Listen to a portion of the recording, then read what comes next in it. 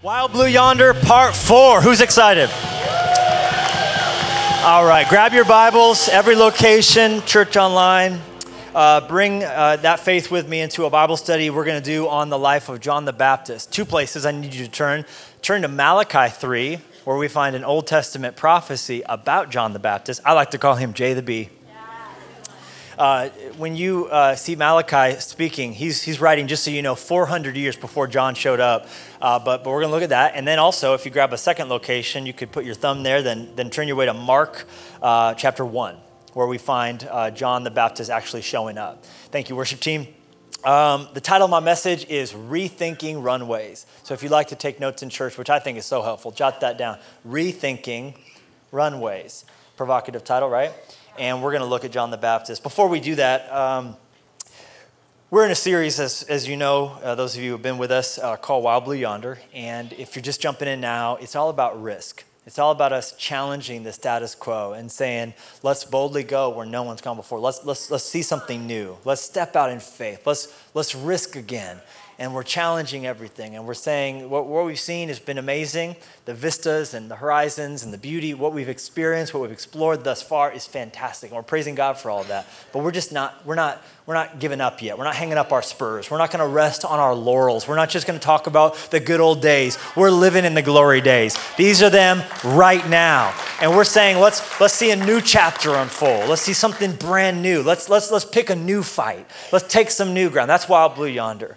And since we've employed such a bombastic metaphor as space, because that was what drove the campaign, Wild Blue Yonder, and the beauty of space has been kind of what we've been using to inspire us, and the launch pad kind of metaphor, 10, 9, 8, 7, 6, that kind of language has been all throughout. And since we've done that, I figured it would be helpful for us to talk to someone who does that not metaphorically, but like literally every day.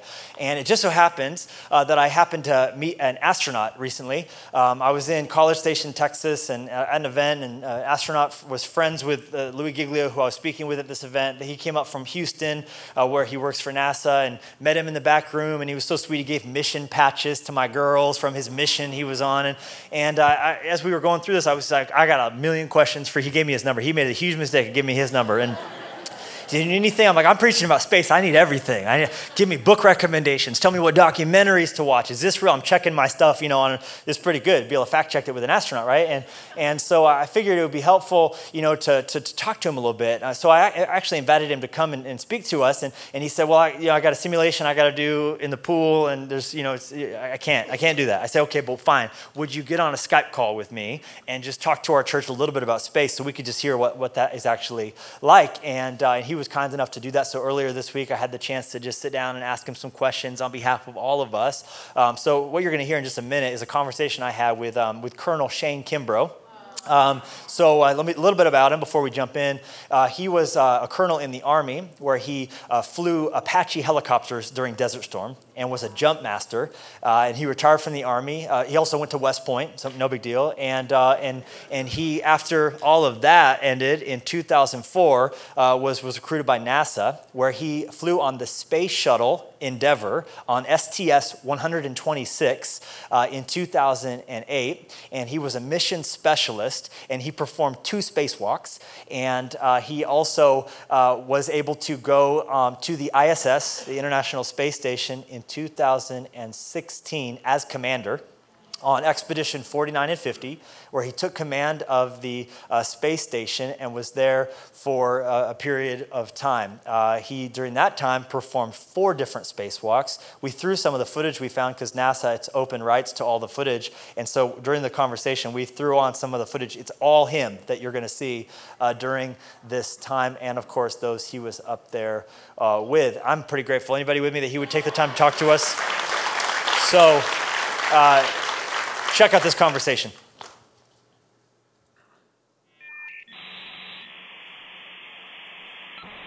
We just wanted to talk a little bit about what you do. I mean, it's incredible, your life there, just what I laid out in that few moments, but just what you do every day, and you guys and everybody at NASA. One of my favorite quotes just on the subject is from John Glenn, who said, "I went to the moon, but 400,000 people supported at NASA, and so we all went to the moon."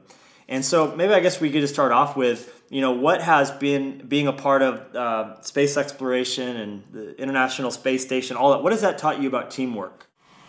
It's paramount in what we do, and kind of alluding to what John Glenn said there, we are a part of this huge team, but really a small part of it. And there's so many more people, thousands of people that we're standing on and representing when we get the chance to fly into space. And we're also depending on them. We're depending on them for training, for working on the vehicle, making sure that they get our vehicles ready to go and that they're safe, so that we have the opportunity to launch into space and actually return back to our families. So knowing we have so many people looking out for us and thinking about us and our families, not just their daily grind that they're doing, it's pretty special and a special place to work. Okay, so all things said and done, you've flown currently to space twice.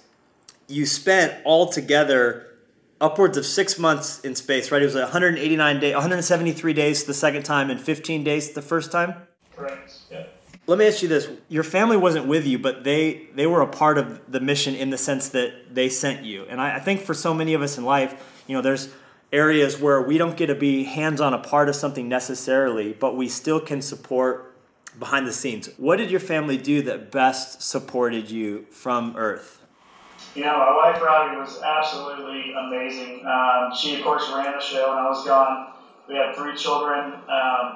It was a tough time. There's never a good time to leave for 6 months, but we had girls that were starting freshman year in college at the same time I left, so my wife literally lost 3 of the 5 family members within a week. Oh, my gosh. With me leaving and those 2 girls leaving.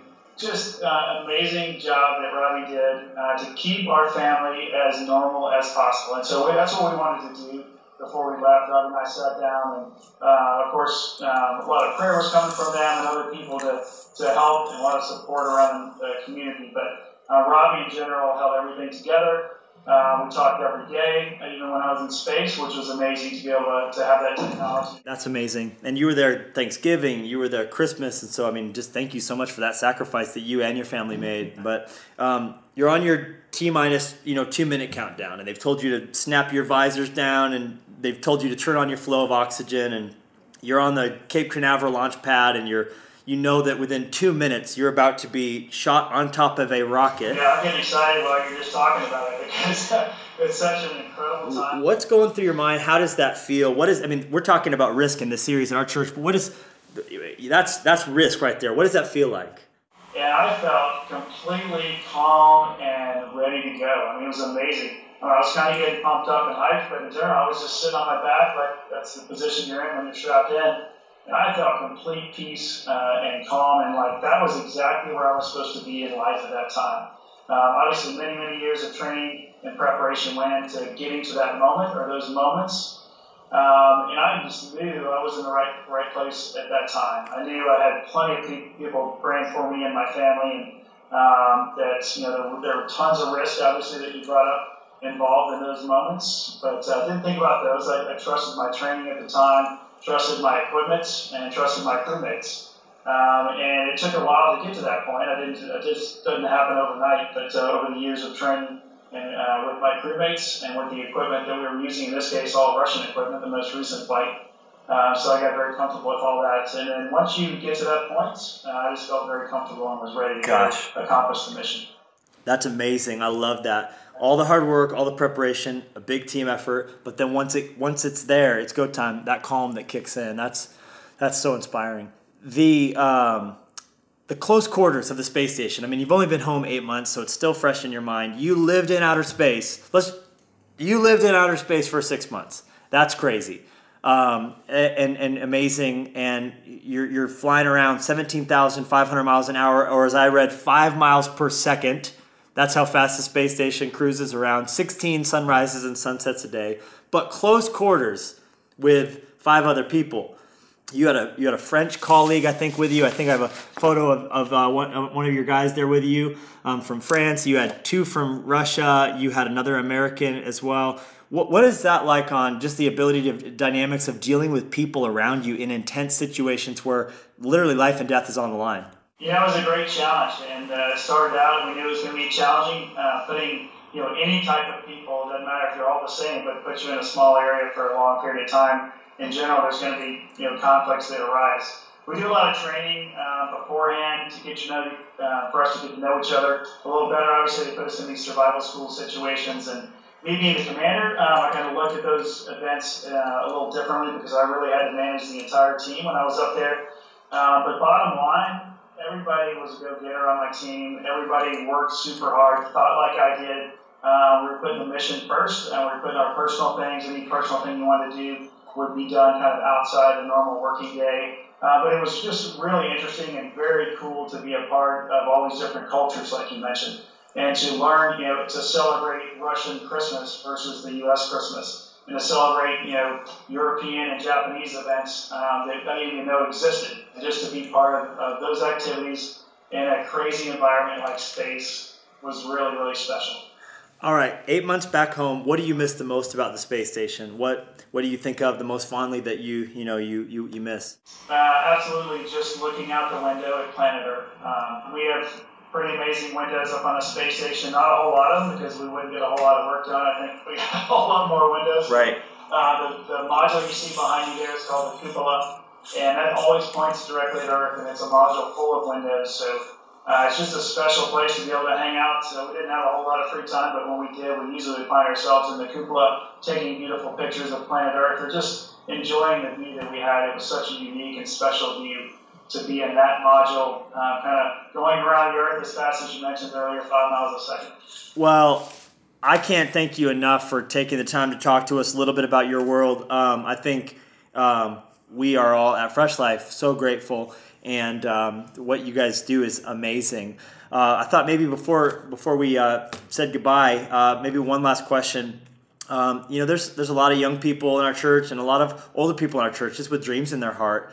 And I'm sure for you, as a young boy, you began dreaming about becoming an astronaut. Is that right? That's correct. Yeah. I'm sure at certain points along the way, that dream seemed pretty unlikely, impossible, maybe even. And there's dreams that we have in our heart. We believe God's put in our heart as a church and as individuals. Maybe there's a Fresh Lifer that's meant to be an astronaut or whatever it is. What advice would you speak into someone who is at a point where maybe the dream that they've been given just seems impossible? And how would you speak to that person? There are many, many times this door to being an astronaut was shut for me. But I just persevered, and God led me down a different path for a while, and I kind of came back to, looking for this dream of being an astronaut, believe it or not, in many ways. But the timing, of course, is not going to be your own in general, so just be patient. God will have a plan for you, and, we don't need all of you at Fresh Life to be astronauts, believe it or not, but we do need all of you to be, positive role models for society in general, so try to reach whatever your full potential can be. And along the way, you're going to have ideas on what you want to do, and the doors will get shut, and guess what? New ones will open, and you'll be amazed. If you're lucky like I was, you're going to come back around to your original kind of dream that you had maybe even as a kid at some point and get to do it. So just work hard and being nice to people. It seems like a simple thing to say, but it just doesn't happen a lot in the workplace. So I encourage you all to do that, and you'll be amazed at the doors that God's going to open for you. Gosh, that's amazing. Okay, I said that was the last question, but something you said there just prompted me to ask one more. Landing in this, you come down and you land on, I think Edwards, you guys landed at Edwards Air Force Base? We landed at Kennedy Space Center, but the weather was really bad that day, so we went to Edwards Air Force Base. Okay, so landing, I saw the footage. It's boom, shoot out the back, and then it's just nice. You pull up to the gate, you get off, you get a massage, you have a cup of coffee. Your second time around, landing in the Soyuz capsule here, that is quite a bit different of a landing. I heard one astronaut said landing in the Soyuz is like 15 explosions followed by a car crash. That's a great description. I don't know who said that, but that's really good. There's probably a reasonably good chance that you're speaking to someone who in their life has just had a not-so-soft landing. It was not a like this. It was a 15 explosions followed by a car crash. So that person who maybe is at church this week, trying to maybe pick their life up a little bit, hoping to find God, and what would you say to them? Just speaking of, advice on getting back up after a hard landing? I'll say you're not alone. As much as you probably feel you're the only person ever that's had that situation, I will guarantee you that is not true. And so we all go through things, no matter how good everybody looks maybe at church on Sunday. People are all going through things and struggling. So you're not alone. God is there for you for sure. He is always consistent, always the same. And you got a lot of help. There's a lot of people that can help you. So I would encourage those folks to seek out friends, seek out people like Levi there to help you get through whatever situation it is. Come on, let's thank God for Shane, and let's thank NASA for facilitating that conversation. Things you never thought you'd say in church, I guess. Hey, we got a message from Malachi 3, and then we're going to jump into Mark chapter 1. Malachi 3, verse 1, he says this. This is the Italian prophet, Malachi. He says, that's a joke, people. Look, everyone say, look. I'm sending my messenger on ahead to clear the way for me. Someone say, clear the way. Suddenly, out of the, that's convenient, the leader you've been looking for will enter his temple. Yes, the messenger of the covenant, the one you've been waiting for. Look, he's on his way. A message from the mouth of God of the angel armies. This is a prophecy from the Old Testament looking forward to Jesus coming. But before he would get there, what Malachi is saying is that there's going to be someone who's going to come to get things ready first. An opening band, I guess you could say. Someone to do the hosting segment and to get the people's attention ready so that when the main act comes out on stage, that everything is primed and ready to go. And this is all going to happen after 400 years, although he didn't say that. There's going to be a waiting, there's going to be a time of preparation, and then all of a sudden, out of the blue, someone's going to come. So that's pretty cool. Now we see the fulfillment of it in Mark chapter 1. If you turn over just a few pages to Mark chapter 1, we could have picked Matthew, we could have picked Luke, we could have picked John, because all of them talk about J the B, which is pretty epic. But I like Mark's account because look what he says. He says, the beginning of the gospel of Jesus Christ, the Son of God. Then he says, like it was written in the prophets. Which prophet do you think he's talking about? Well, he's about to quote from Malachi, which is awesome. I'll show you these two are connected here. Behold, now this is the New King James Version, so a little different translation, but same idea. I send my messenger before your face, who will prepare your way before you. Out of the blue, he's coming to get things ready. Now he quotes Isaiah, so it's prophets plural, because Isaiah talked about Malachi also. Awesome. The voice of one crying, Isaiah talked about John the Baptist also. The voice of one crying in the wilderness, prepare the way of the Lord. Make his paths straight. John came baptizing in the wilderness. So that's interesting. He came out of the wilderness, out of the blue. Out of the blue, he came out of the wilderness. Guess what? You can't just be used by God out of the blue. You have to be willing to go into the wilderness. John the Baptist, the Bible says, as a young man, made the decision to live a life in the wild. And because he made the decision to live a life in the wild, then he was able to be used by God out of the blue. I think we have got a whole generation just wanting to be used by God out of the blue. Just, I want the instant career. I want the instant everything to be right. I want depth of character without having to work for it. I want savings, but I don't want to save. I want to weigh less, but I don't want to eat less. I want to be used by God out of the blue, but unwilling to live a life in the wild. Let me just tell you something. If you want to be used by God out of the blue one day, you got to make a decision to live a life in the wilderness. The middle seat ain't fun, but it's necessary. All right, so it says he came in the wilderness preaching a baptism of repentance for the remission of sins. Then all the land of Judea and those from Jerusalem went out to him and were all baptized by him in the Jordan River, confessing their sins. This is beautiful. This is revival. He gets up and he preaches out of the blue one day because he spent his life in the wilderness with God, alone with the Lord, and God blesses his ministry. People are coming from all over. I love that he didn't go to Jerusalem, didn't go to Rome. He's preaching nowhere. He's preaching out in the sticks. But people are flocking to him. Right? This is Field of Dreams right here, man. People don't even know why they're pulling off the interstate. To James Earl Jones would say, they're going to come to you. They're going to come to you with dreams in their heart. They're going to come to you.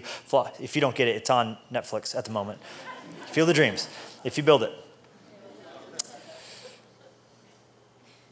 He continued in verse 6, we're given some details about him. Now, John was clothed with camel's hair and with a leather belt, because why not, really?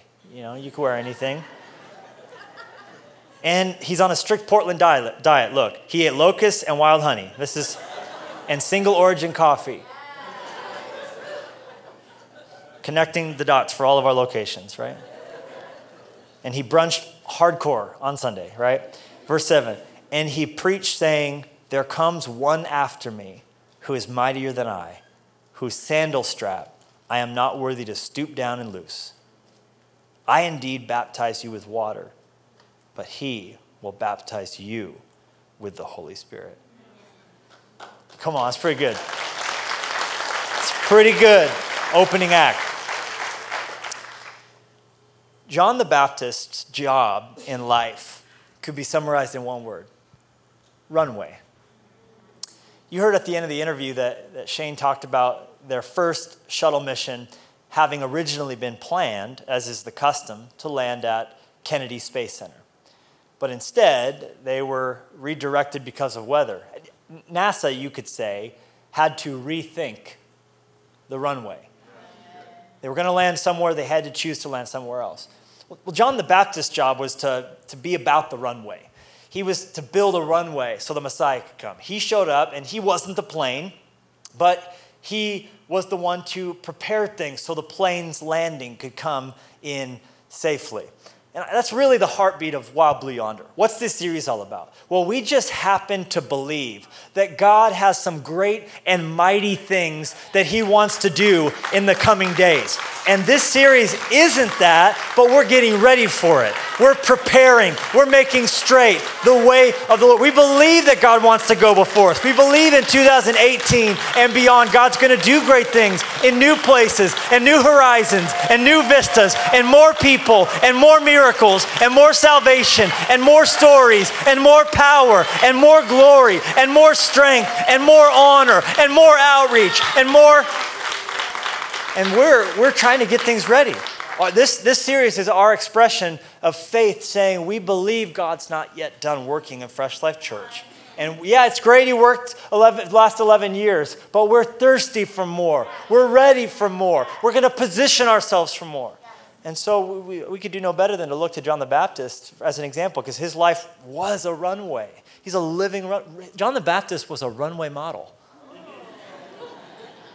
Not just because of his curious fashion choices, although you ever watch a runway model, you're like, what in the world? That's not practical. You can't even fit under a doorway with that hat on, right?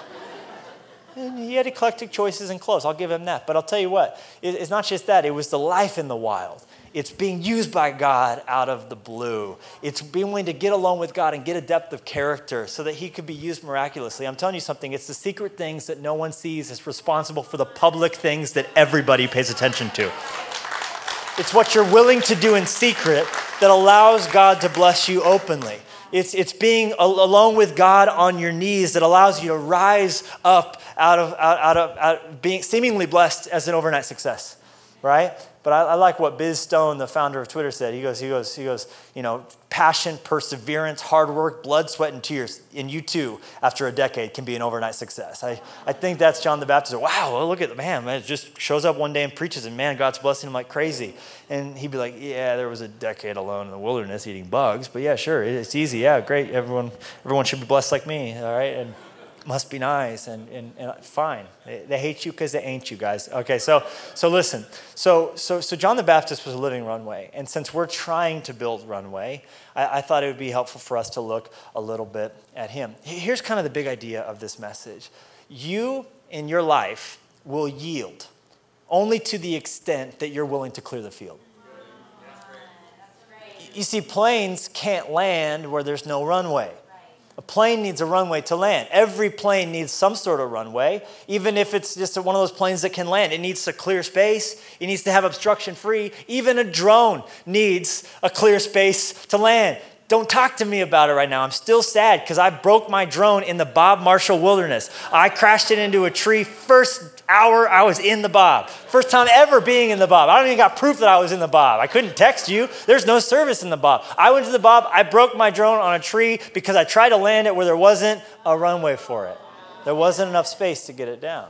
Planes can't come down if they don't have room. And check it, God's power is kind of like a plane. And that's why 2 Chronicles 16:9 says, the eyes of the Lord go to and fro on the earth. What is he doing? He's scouring. Where can I land my power? Where can I land? Is there some runway? Give me some runway. Clear the field. Make some room. Give some space. Build your faith. Show me you got some obedience. Take me at my word. See if I'm not good. I want to show my power. Look at it. To those whose heart is loyal to me or upright towards me or straight toward me. Why did John need to get people's hearts straight? Because a plane can't land on a zigzag runway. A plane needs a straight way. You got to clear the way. Come on, someone say, clear the field. Come on, shove your neighbor, tell them, clear the field. In your marriage, in your life, in your heart, we got to clear the field for God to land his power. We got to make some room. We got to give God some space. If we build it, he will, mow down your crops. You know what I'm saying? Like, you got to get Kevin Costner on it. If there's a dream and you believe in it, are you really connecting this, Levi? Oh, I am going to connect it all day long because I just watched it. It's in my spirit. So, and I like how Darth Vader's in the movie. It's just, you can't, anyhow. Every movie James Earl Jones is in, I'm like, oh, Darth Vader's in this one too. And he's in the Bible, the Jesus of Nazareth. He's one of the wise men. It's the funniest thing ever. James Earl Jones as a wise man. I love it. All right, so I'm getting distracted. So we're trying to make some runway because the bigger the plane, the bigger the, say it. So not all runways are created equal. Remember when we were talking about how Space Shuttle Endeavour was going to try and land at Kennedy? That's Kennedy runway. I mean, it's very small in the picture. It's all it is, an inch long. That runway is a football field long wide. Several miles long. And that's where Kennedy normally lands there at Cape Canaveral. And yet Shane said their space shuttle could not land there because of inclement weather. So they went to Edwards. And this is the landing at Edwards, which is the longest runway in the world. It's 7.5 miles long. It's in a dry riverbed or lake bed that they made this runway. It's partially paved, and it's incredible. Now you go, okay, they were going to land at Kennedy, and instead they landed at Edwards. Kennedy, Edwards. Kennedy, Edwards. Kennedy, Edwards. They were going to go to Kennedy. They undocked from the space station. And the calculations involved to make that change, by the way. Just think about that for a second. Because we're coming down, inserting into a spinning world. We were going to insert in the atmosphere and not burn up, hopefully, and land at Kennedy. And instead, we do the tabulations, hidden figure style, on the chalkboard. And we landed Edwards, all right?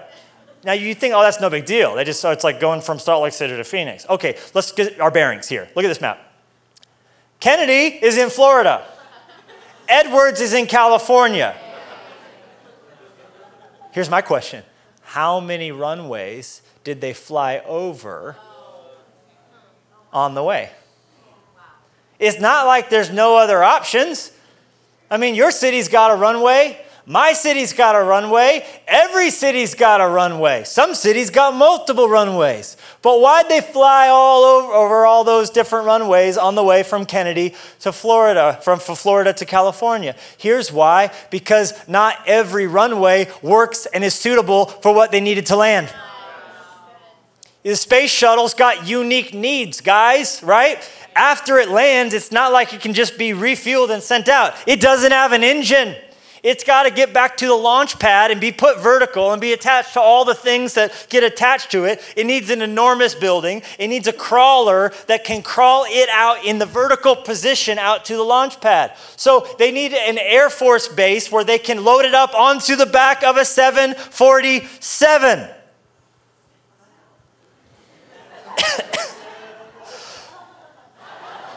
So here's the thing. Edwards Air Force Base has a machine that can pick the space shuttle up, lift it up, and a 747 can be driven under it.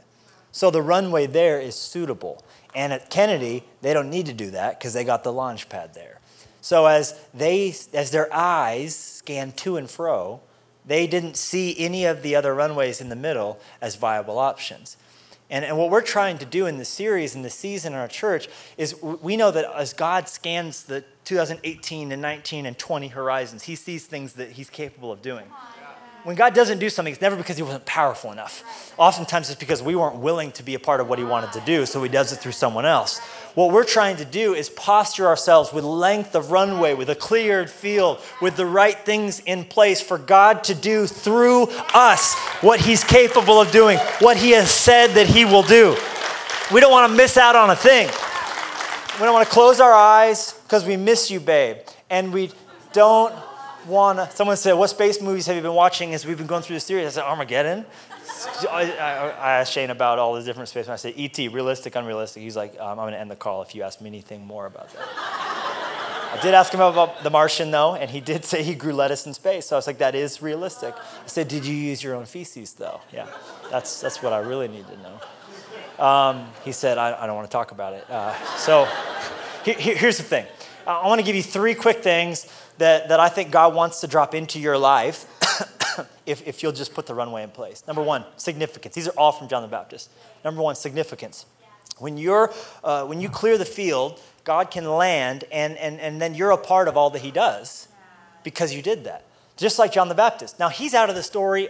He wasn't there for the lepers. He wasn't there for the raising of Lazarus. John the Baptist wasn't there for the feeding of the 5,000. He didn't get to be a part of any of the subsequent things because he was dead.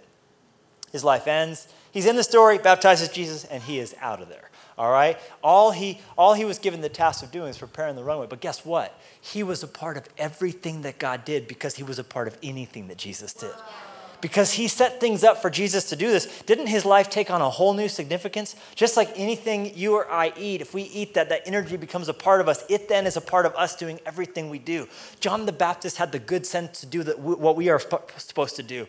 Be digested into the body of Christ. And then we get significance because we're a part of something that will outlast everything. Talk about transcendence. Talk about immortality. When we lose our lives, we find it. When we lay it down, we receive it. I'm telling you something. Jesus said, no one who's given up houses or lands or fields or anything will not receive back more than 100-fold and eternal life. There's a significance to being a part of what Jesus does. And let me tell you something. As we all give, as every one of our families and individuals and even children in our church come next weekend to do what we do at the end of every year, and that's to give an offering for expansion. Regardless of the size of your gift, there's a significance to your gesture. There's a significance to it, so long as it's done in faith, so long as it represents an honest sacrifice. We're not talking about equal giving here. We're talking about equal sacrifice. Because for some of us, we've been blessed with more. We've been entrusted with more.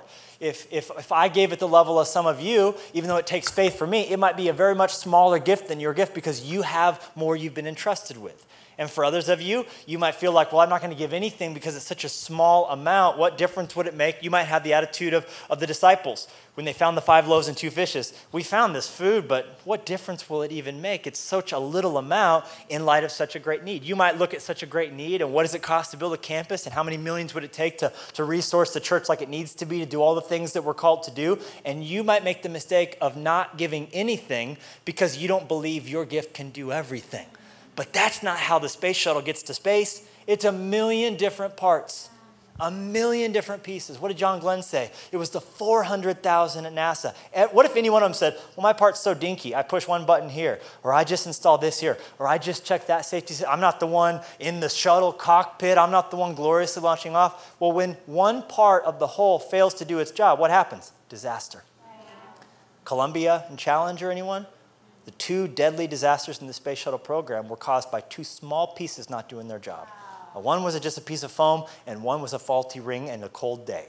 And I'm telling you something, when we don't all do what we're called to do, regardless of the size of what we've been entrusted with, when we see a significance to it, because we're going to give a sacrifice. If you've been entrusted with millions, give out of that millions. If you've been trusted with thousands, give out of the thousands. If you've been trusted with hundreds, give out of the hundreds. Well, I'm challenging the youngest child in our church. If you have $20, give out of that $20. Let it be a sacrifice to you. But don't use the word faith and don't use the word sacrifice if it isn't.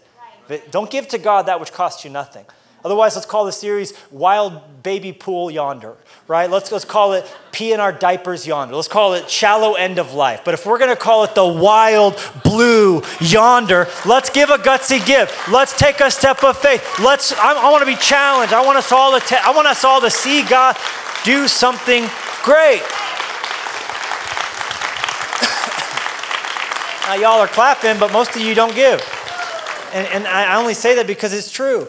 We look at our cities that we have church in, and here's the percentage of people who give at our church based on attendance. We drill down on individual gifts we give versus attendance, and here's the cold, hard numbers. The newer campuses, of course, we expect to see some time before people get the revelation and get the idea of giving and receive and get sick of just consuming and want to contribute. That's maturity, by the way, where you get sick of just consuming and receiving and you want to actually be a contributor. So we understand there's always been a journey in the 11 years we've seen that, but we see the even most successful in terms of those who come versus give anything, and I'm not even talking about biblical tithing, I'm just saying give anything, gifts at all, we see being very low. The majority of people are content to come and receive, but not contribute anything. And you know what? You don't ever have to give anything, ever. In the history of our church, you never have to give a single thing. You'll always be welcome here. This will always be a place where people can hear about Jesus and hear about God. You never have to give anything. But what breaks my heart about this list is the 89% of people in Billings and the 92% of people in Great Falls and the 97% of people in Portland. And even at the most successful, oh, great, look how great Whitefish is doing, math is not my strong suit. 73% of people are not giving in Whitefish at the most. So all across our church, 13% of people are doing the heavy lifting so that 7% of people can receive that. And that's just tragic that so many of you are missing out on the blessing of what God wants to do. And if NASA worked that way, if 87% of the equipment there was malfunctioning in that way, would we have gotten to the moon? Will we get to the Mars, as Shane tells us we will, in our lifetime? And so that's not to slam down. That's to encourage you to take a step up and say, okay, you know what? I'm not going to sit here at the kids' table. I'm going to be a contributor. I've been blessed by this church. My family's better because of this church. I sure as heck am not going to let other people only give. I'm going to do something. But I've heard the reasons. Well, this church seems to be doing fine without my money. This church needs money less than I do. I'm telling you, it's not about the church needing your money. It's about you needing God's blessing and you needing the faith step it takes. And it's not about, well, what we're doing has been paid for. It is. But it's about what we could be doing if we all stepped up in that way. Significance will be what you find as you make Runway. Second thing, endurance. Endurance. Yeah, it was awesome. John the Baptist, man, he preached and people got saved and revival, right? But here's the thing I found. The moment God makes your platform bigger, instantly your life gets harder. Sometimes people ask me, what's been the biggest surprise in ministry? And I always tell them it's the fact that you can be experiencing the best of times and the worst of times at the exact same time. As Jen and I talked back with our team about 11 years of church here, every significant period of expansion has been matched equally and oppositely with a period of great antagonism and a great conflict.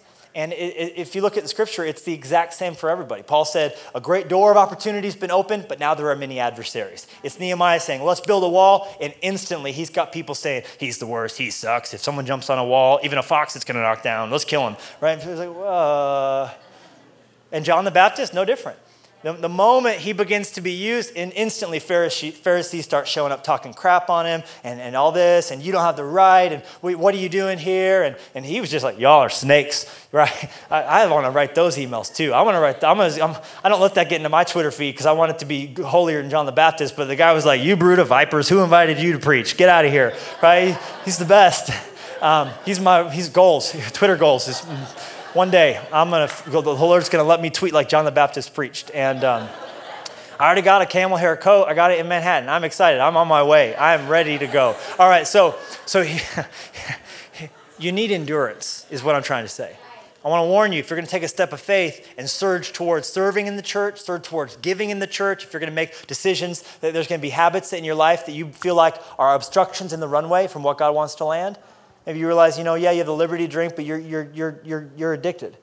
and you can't cope without 4 or 5 beers a night, and you just see yourself getting angry, it's affecting your family, it's affecting your work, you say, you know what, I'm going to clear the field. I'm going to make some different choices. I'm going to get around me some different friends. If you make some choices in your marriage, you make some choices in your schedule. If you start clearing the field for God to move, clear that 30 minutes before you rush off to work to have some time of devotion. You clear the field because you know that your life's only going to yield to the extent that you clear the field. There's only going to be the inundation where you make accommodation, right? God wants to deluge glory and power and his presence into your life, but you're only going to see it to the extent that you make the space for him to move. Let me tell you something. The moment you clear it, hostility. The moment you clear it, something's going to break. The moment you clear it, someone's going to be mad at you. The moment you clear it, something's going to happen. Difficulty's going to show up. Trial's going to show up. Why? It's the enemy trying to get you back to how it was before you took the step of faith. It's the enemy trying to get you to say, you know what? Let's just go back. This is crazy. This is too hard. This is not what I signed up for. I thought if I served God, jelly beans would rain from the sky and Skittles would come up from the ground. I didn't know that it was going to be hard. Yeah, it's going to be hard, and I want you to understand, but God's going to give you the endurance for the next step of faith. He's going to meet you where you are. He's going to give you the grace and the strength to make that next step of faith that you're going to be called to take in the midst of that one. He didn't give us the strength and grace for Wild Yonder during Blood and Thunder. He didn't give us the grace and strength of Blood and Thunder during Multiply. He didn't give us the endurance we would need during Wild Yonder during Let It Be. But as we've taken the step of faith and we've taken that step of faith and we've drawn a line in the sand and we've said, we're going to expand. We're going to go to Utah. We're going to go to Oregon. We're going to be willing to reach out. And when people don't like it, and this is not what I thought, we say straight runway, runway, one vision. If you don't like it, we're going to focus on the mission, like Shane said. That's how we handle personnel problems. You don't like this, you don't like that, here's the mission. Here's where we're going. People stranded in sin, finding life and liberty in Christ. You don't like it? Cool. Not for everybody. We're all in. This is what, focus on the mission. The disciples want to fight about this, and Jesus is like, focus on the mission. The disciples always want to fight about this. It's about more fish getting into the boat. All the fights that break out on the ship, not going to be the story here. The story here is going to be more fish in the boat. And that's how we get through it. But God's not going to give you the endurance for this step till you take that step of faith. Derek Carr, quarterback for the Oakland Raiders, he signed an incredible contract, a league-setting contract, $25 million a year, $125 million in all. And he was asked, what are you going to do with this payday? And the response surprised many people. He didn't say, I'm going to coat my teeth in gold. He didn't say anything about Disneyland. Here's what he said. First thing I'm going to do is I'm going to pay my tithe like I have since I was in college. Back then, I got $700 on a scholarship check, but I tithed on that, so that won't change. I'll do that. First 10% automatically to God. Tithing isn't just 10%, it's the first 10%. If you give the last 10%, no faith. That's giving God leftovers. We choose to live on leftovers. We honor God first. That's what he was saying. Now you're like, well, I'd do that too if I got $125 million. No, you wouldn't. Not if you didn't tithe on 700. Not if you couldn't say, I'll live on 630. God gets the first and the best. That's how you get the endurance to take the next step and the next step. And that's how God is able to bless you with more. And that leads you to my third thing that God wants to land in your life as you're willing to make runway, abundance. Abundance.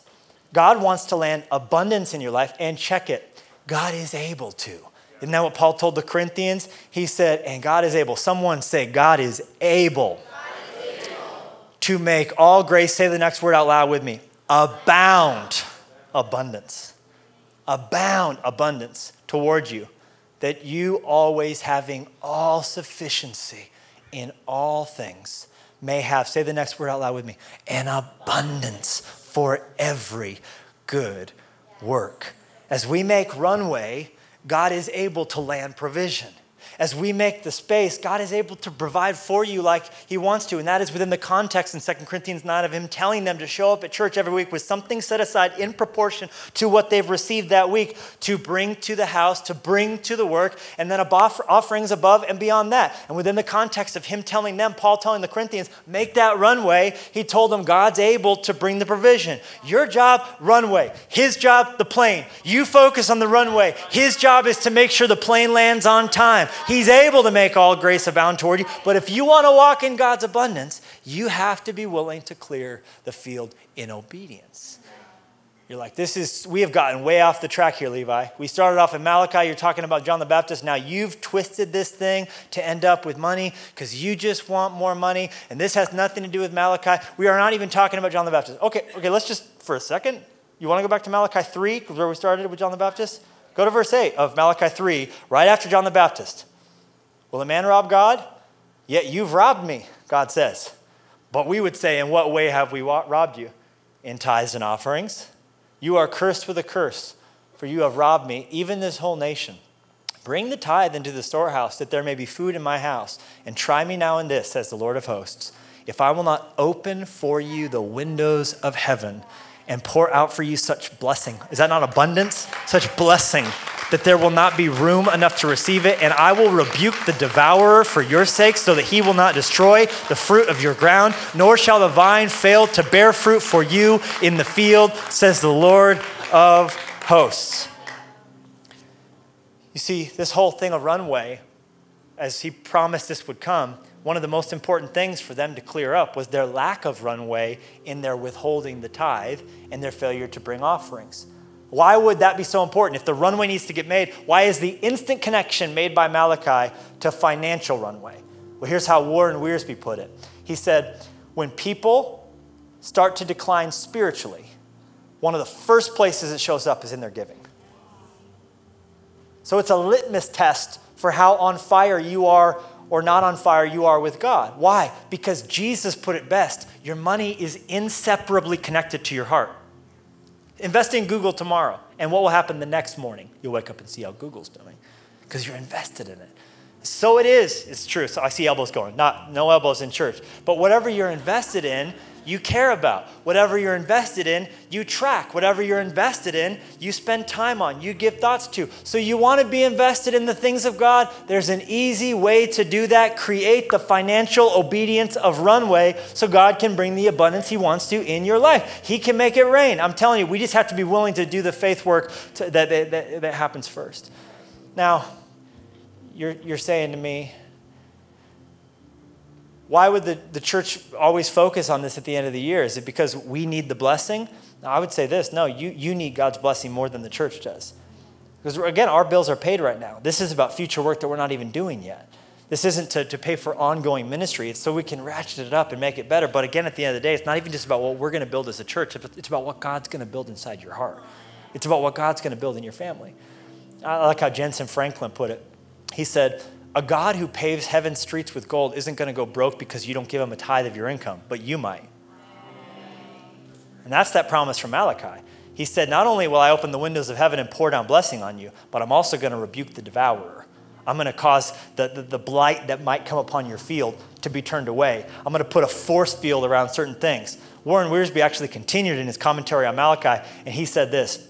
He said, if you don't give God your tithe, that's his, rightfully, a first of everything that the ground produces on this earth that he created, he says you won't get to keep it anyway. It'll end up going to the mechanic, or it'll go to the doctor, or it'll show up in some bill or some tax thing that you didn't know about, and that's because God's not going to rebuke the devourer when there's not the blessing on your resources, because when you give God the first, the rest of it's blessed. When you don't put God first, none of it's blessed. So you're walking around with money that's not blessed from God, and so it's going to end up leaving your life no matter what. And so I just think it's a better way to live, not out of fear of some bad thing happening, but out of faith that everything that God has given to us is a gift, and we're going to put him first in the tithe and honor him beyond that with offerings that are expressions of our gratitude. So some of you, there's going to be the chance to enter into that journey of generosity through giving your first offering, because you've been tithing for a while. And through the last years, and you would speak to anybody in the church and say, man, I've been walking in abundance as a result of my faithful tithing. And someone would say, what does that mean? You're flush with cash all the time? And you would laugh because they don't understand it. They don't get it. And they hear blessing and all they think is financial blessing, not knowing that that's not the only kind of abundance you can walk in. In fact, Jesus said, if you can't be faithful with cash, how will you able ever to be trusted with true riches? John the Baptist didn't get cash as a result of his runway. In fact, he died penniless in prison with his head cut off.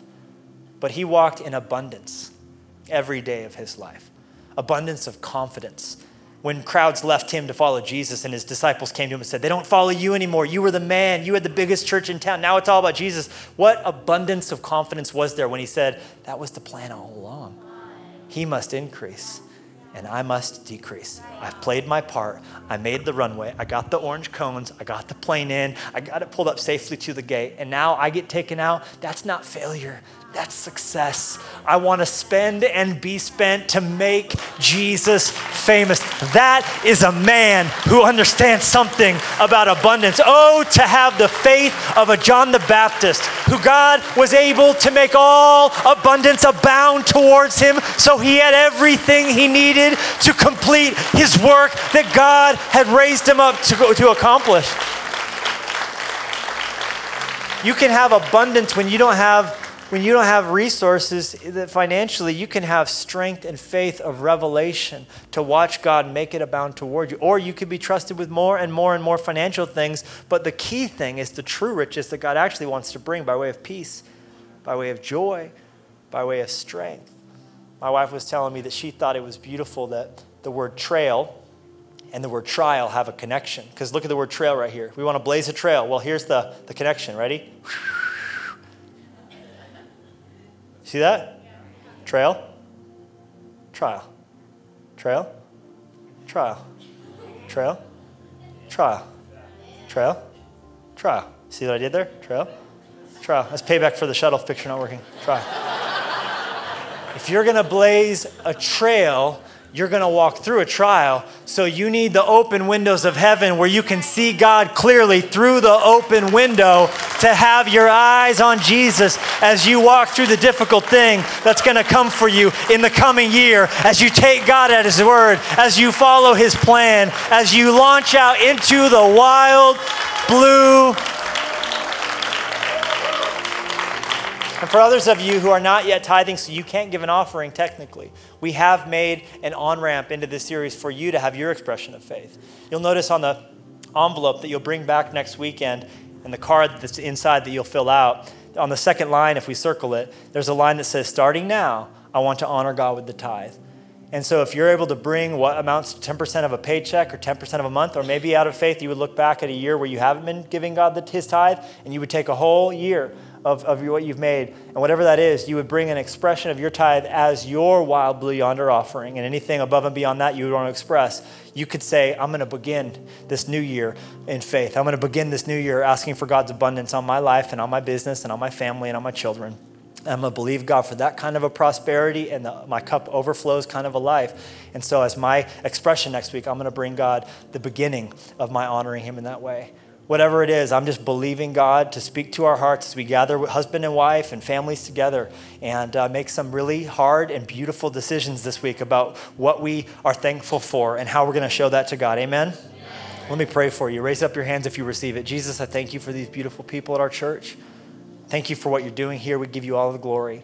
We say like John the Baptist, we're not worthy to unlatch at your shoelace, and yet you have counted us worthy to be a part of this. And I pray you'd give us the grace and the strength to continue to fight for people who are stranded in sin to find life and liberty in Christ. In Jesus' name, amen. You have time for just one last moment before we move towards the end of our service? You can sit down if you want. I'll do two. Is that cool?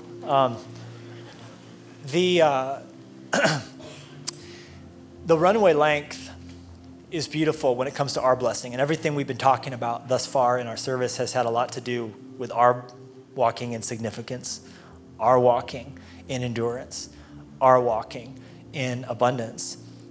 But that might not move the needle for some of you because you go, you know what, I'm doing pretty good. I have a lot of blessing. I have a lot of significance already. I feel good about my job. I feel good about my family. I already feel I don't need anything else. If God never gave me anything else, I wouldn't need it. And I would say that's a good place to be at. But what made me call this message Rethinking Runways was the idea that maybe, just maybe, the planes that are landing aren't just for us. And maybe God wants to land some bigger planes, not just for your family and your life and your marriage, but for other people you don't even know. One of the most important airports in America is the airport in Bangor, Maine. And you ever heard of it? It's pretty awesome. It's a tiny little city, 33,000 people. I mean, talk about Smallville, USA, right? And yet it is one of the most critical airports. And in the last decade, 2,000 airplanes in crisis have landed at Bangor, Maine. Why? They made an enormous runway. It's over 2 miles long. It's able to handle almost any international wide-body jet on the earth. And they built this airport just way, way too big. They have an international terminal that can process thousands of passengers. They have standby crews on the ready 24 hours a day. They've been trained in de-icing wide-body jets, even though no jets of that size are scheduled to take off or land at that airport ever. Why have they done all this? Why do they have such an enormous airport that's most of the time a ghost town when only 20 tiny commuter planes take off out of, or depart out of that airport every day? Here's why. Bangor, Maine is the very first piece of American soil a plane coming from Europe across 2,500 miles of ocean is going to interact with. And so if a plane has had something go bad overseas, which it does mechanically or whatever, their best hope of not ditching into the ocean is Bangor, Maine. If we can just make it to Bangor, we'll be okay. And Bangor realized that, and they saw it as a duty to be where they were. And so they made an enormous runway, not for themselves and not for their needs and not for their family, but for people from countries that they have never been to, for people whose names they don't know, for places they might not ever go. They said, we need a long runway, not just for our blessing, but to bless someone else. And may God help us to be the sort of people who make runways real long, not just for our blessing, but for the blessing of other nations. Amen? Amen. Thank you so much for watching this teaching from the Wild Blue Yonder series. If at any time during this message you made the decision to put your faith in Jesus, congratulations. We are so excited for you, and we would love to send you a Bible. Now, to receive that, you can click the Know God button at freshlife.church and fill out the form there, and we would love to get that in the mail for you. Now, if you prefer a digital Bible, you can text the word Fresh Life, all one word with no spaces, to 99,000, and we would love to send that to you along with a 21-day devotional through the Gospel of John that Pastor Levi wrote. And if you would like to support what God is doing both in and through the Fresh Life House, there are several ways that you can do that. You can give by clicking the Give button on our website, giving via the Fresh Life app, or you can text the word FRESH to 45777. And if God has used this house to work in your life, we'd love to hear from you. We hear stories from people all over the world, and it's so incredible to see how God is working in the lives of people all over. Now, if you'd like to share your story with us, you can click the Share Your Story button on our website, or you can email us at story@freshlife.church. And finally, for this Wild Blue Yonder series, we put together Wild Blue Yonder giving kits for everyone to have, just to remember to pray for this series and pray for your year-end offering, and we would love to send you one. They come in this Wild Blue Yonder box, and inside you'll receive a card with vision and just kind of direction about this series. You'll also receive an envelope that comes with a card that you can write your year-end offering on, but it also comes with a way for us to pray for you. So if you want to fill this out and send it back to us, we would love to pray for you. And finally, it comes with a super rad Remove Before Flight keychain that says Wild Blue Yonder on one side and Risk the Ocean on the other side. And this is just such a cool way to remember to pray for this series, pray for your year-end offering, and just believing alongside us what God is going to do as we launch into the Wild Blue Yonder. Thank you again for watching this message.